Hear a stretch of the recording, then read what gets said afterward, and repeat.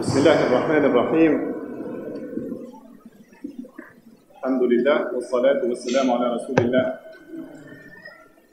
Të nderuar vëllezër dhe motra besimtar, të nderuar musafir kerik, lene që në emrin tim personal dhe emër të saj shtëpie të madhe shqiptare, shtëpisë tuaj, saj qendre, cilën bashkë e kemi ngrit deri këtu ku kemi ardhur, lene t'ju uroj mirë se ardhje dhe t'ju kërkoj falje që ende nuk e kemi përfundu, nuk i kemi kusht ashtu si kishte me qenë dash si kemi, faktin kemi freskus, por zbashku do t'i kalojmë to momente këtë kohë, këtë shtëpi bekume, e lusim Allah në Gjeleshanuhu që na shpërblej dhe gjithmonë na bëj që të bashkohemi në tubime si kur është për gëzime dhe festa. Unë du të lidhe me ajetet e Kuranit apo pjeset e Kuranit që u lexuan nga vllau ynë Mondi Hoxha, pjesë të librit të Allahu Gjeleshanuhu ku lidhen direkt me rastin pse ne jemi mbledhur sot këtu. Jemi mbledhur për të festu festën e Fitr Bajram. Fitr do të thotë kur trishet agjërimi. Pra jemi mbledhur për ta festu festën e prishjes së agjërimit apo përfundimit të agjërimit që është Bajrami i Fitrit. Një muaj kemi agjëru, një muaj jemi falë së bashku gjatë netëve të Ramazanit. Një muaj kemi adhuru të madhin Zot dhe mas përfundimit të muajit ne së bashku festojmë dhe falenderojmë të madhin Zot për dhuntit e tij të shumta. Muaji i Ramazanit është për obligim nga ana e Allahut që ta agjërojmë. Thot i madhi Zot në një verset para se asaj që lexoj Mondi, thot: Ja ejuhalladhina amanu kutiba alaykumus siyamu kama kutiba alal ladhina min qablikum la'allakum tattaqun. O ju që keni besu, i madhi Zot ju drejtohet juve që keni besu. Ata që kanë besu në Zotin një dhe Muhamedin alayhis salam si të dërguar të Perëndis, ju drejtohet me një urdhër apo ndalim. Ku i madhi Zot thot: O ju që keni besu, është bërë obligim për ju agjërimi, si kur ishte obligim edhe për popujt para jush, mënyrë që të jeni të devotshëm. Pra agjërimi nuk është diçka e re, nuk ka fillu me Muhamedin alayhis salam, por është diçka me të cilën janë urdhëruar dhe profetët dhe popujt e tyre përpara Muhamedit alayhis salam. Edhe çifutët, edhe të krishterët, edhe muslimanët kanë qenë të urdhëruar që të agjërojnë për hir të Zotit. Mandej vazhdon ajetin cilin lexoj Mondi: Shahru Ramadan alladhi unzila fihi al-Quran. Muaji i Ramazanit është muaji në cilin është zbrit Kurani. Është muaji i cilin i madhi Zot e favorizoi me zbritjen e shpalljeve. Siç dihet nga hadithet e profetit, Kurani është libri i fundit i Zotit që zbriti në 10 ditëshin e fundit të Ramazanit. Por në 10 ditëshin e parë të Ramazanit ka zbritur dhjata e vjetër apo libri i Musait alayhis salam, Tevrati apo Tora. Në 10 ditëshin e dytë është zbrit Injili, që është libri i profetit të Zotit Isait alayhis salam. Dhe në 10 ditëshin e tretë të pot muajit Ramazanit është zbrit libri i fundit Kurani, i cili është libri i shenjtë për musliman, i cili është libri që është ruajtur në mënyrën më autentike, ashtu si ka nga i madhi Zot, pa ndryshimin më të vogël. Këtë muaj i cili zbriti Kurani, Zoti i madh na urdhëron që ta agjërojmë. Gjatë gjithë muajve të tjerë ne ham, pim në orare çfarë dëshirojmë prej gjërave që janë të lejuara, halal. Kurse në muajin e Ramazanit i madhi Zot dëshiron që të na vejë një rregull. reagimit deri në perëndimdiellit, nuk ham, nuk pim, ruhemi prej gjithë shkaje duke agjëru me gojën tonë, duke agjëru edhe fjalët tona, edhe ndëgjimin tonë, edhe shikimin tonë, me gjithë shka besimtari musliman agjëron, dhe nuk guxon që ta prish agjërimin e tij, sepse agjërimi prishet edhe me gjëra të cilat nuk janë ushqime.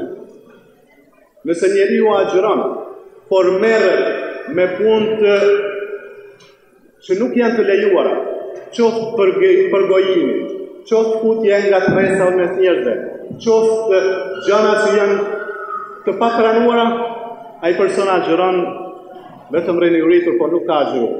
Pra agjërimi është komplet për kushtim Zotit, duke u largu prej ushqimeve dhe prej gjithçka që është ndaluar dhe afrim te Zoti, ku i Madhi Zot thotë, qëllimi i agjërimit është la'allakum tattaqun, në mënyrë që ju të afroheni sa më tepër te Zoti. Në muajin e Ramazanit është zbrit Kurani, i cili është udhëheqës për njerëzit, dhe është dallues i të drejtës dhe jo të drejtës. Kush është i sëmur, apo është udhëtar, nuk e ka obligim që ta agjërojë. Ditët që i ka ngrënë, i zaventson me ditë të tjera kur shërohet. Nëse personi është i sëmur me sëmundje kronike, lirohet komplet nga agjërimi, por për çdo ditë të agjërimit që nuk ka mujt me agjëru, ushqen nga një të varfër dhe arrin shpërblimin sikur kishte agjëruar.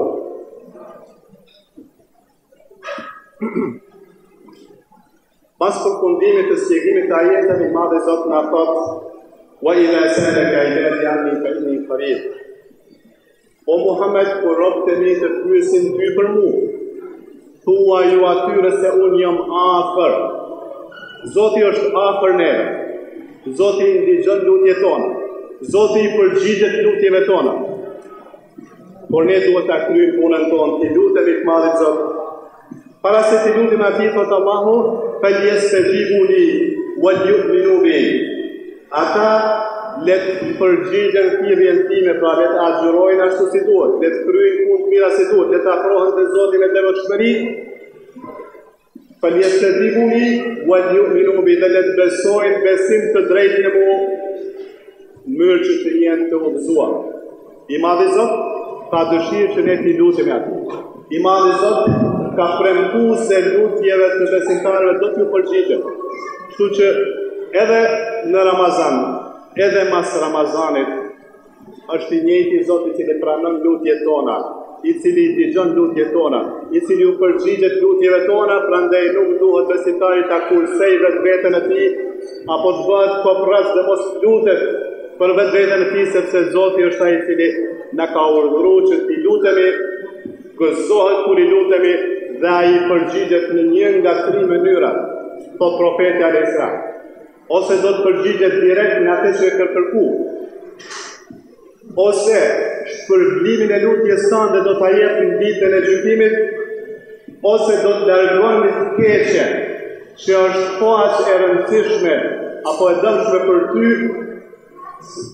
sikur kishte godita e keqja, ose të largon të keqen, ose të përgjigjet direkt, ose do ta bonon shpërblimin për lutjet tona për ditën e fundit.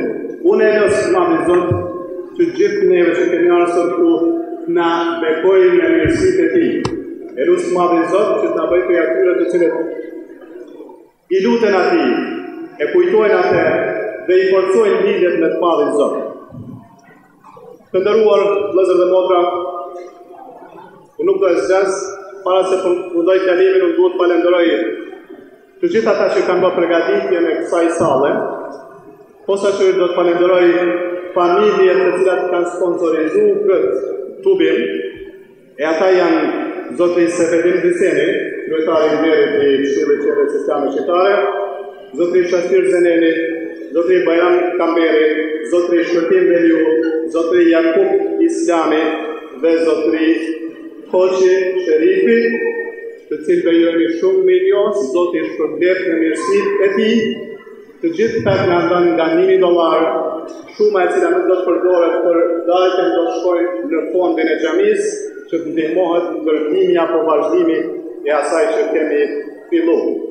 Dash Zotit që gjithmonë të takohemi për mirë, dash Zotit që të shtohen donatorët nga mesi ynë dhe ta përkundojmë se që kemi filluar pa kohë që kemi filluar. Punët të cilët po i shihni, meritat më të mëdha i kanë disa kompani që kanë bërë punë të madhe. Unë këtu duhet t'i përmend kompaninë Victor & Sons, banari i cilës është Dedi Shtaholli, i cili ka kryer murosin e komplet, muret i ka kryer me kompaninë e tij pa asnjë fitim për kompaninë e tij. Gjithçka ka bërë fal, ne kemi paguar vetëm materialin dhe punëtorët që kanë punuar. Puna e tij, mjetet e tij, makineria, sa ka pasur gjitha kanë qenë fal. Që është një ndërmjet shumë e madhe. Do të falenderoj kompaninë tjetër, Arms Construction, që është kompania e Avni Mule. Ai ka dhënë rufin, ka bërë komplet ndarjen e klasave, këto ndarje që po i shihni në të njëjtën mënyrë, pa asnjë fitim për kompaninë e tij, vetëm punëtorët i kemi paguar dhe materialin, puna e tij dhe makineria që ka përdorur është fal. Tu do të çojni falënderim posaçëm për njërin nga anëtarët e njohur të komunitetit tonë, i cili ka një kohë gjatë që i shërben kësaj qendre këtij komuniteti, i cili leu një shtëpi në afërsi të xhamisë dhe ja dha shtëpinë xhamisë dhuratë. Ai është Ahmet Xhilaj, i cili bashkë me familjen e tij kanë kontribuar dhe kontribuojnë për këtë institucion, për këtë komunitet.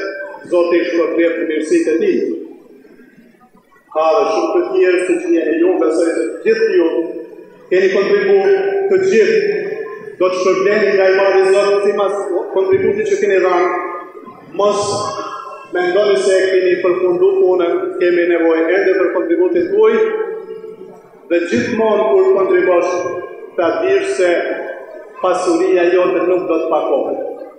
I madhi Zot nëpërmes profetit alayhis salam, profeti thotë betohen që pasuria atij që jep për hir të Zotit nuk pakohet. Betohet profeti që pasuria atij që jep për hir të Zotit nuk pakohet. Pra, mos keni frikë nëse jepni për hir të Zotit që do t'ju pakohet pasuria. Ajo do të shumohet. Zoti do t'jap bereqet pasurinë tuaj, familjes tuaj, shëndetin tuaj, kështu që veproni mirë për të mirën tuaj. Zoti ju shërblet, Zoti ju nderoj dhe inshallah gjithmonë takohemi për të mira. Amin. Selam aleikum.